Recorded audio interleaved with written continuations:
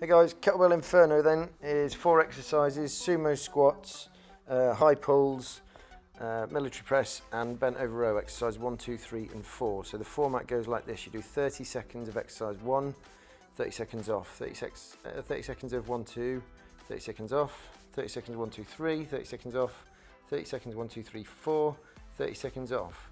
Then you start with exercise 4, 30 seconds of 4, 3, 2, 1, drop 1, 30 seconds off, 4, 3, 2, drop 2, 30 seconds off, 4, 3, 30 seconds off, and then finally 30 seconds of exercise 4. And that is you done. Enjoy.